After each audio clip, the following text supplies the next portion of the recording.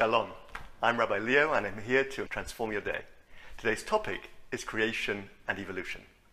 Have you ever wondered why it is that those scientists who most believe in evolution and take it to the greatest extremes, Richard Dawkins and Christopher Hitchens, are also those scientists who insist upon writing books that try to disprove the existence of God?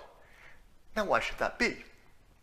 Well, it's fascinating because these very scientists, Richard Dawkins particularly, believe in natural selection, survival of the fittest, to the extent that it applies not just to the animal kingdom and the plant kingdom, but also to the realm of ideas themselves. And therefore, according to these scientists, any idea which is a long-lasting idea is also an idea that's fit for survival, a good idea.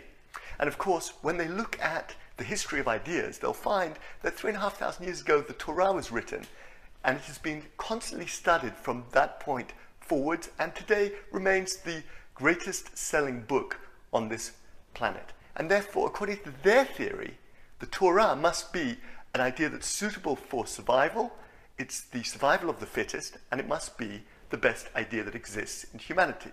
And of course, in their opinion, it contradicts their own theory of evolution, therefore they have to write books about why God doesn't really exist, even though their theory seems to prove it. Now, of course, as Jews, we have no contradiction at all between creation and evolution. It could well be that God created evolution, which apparently is how he created the world.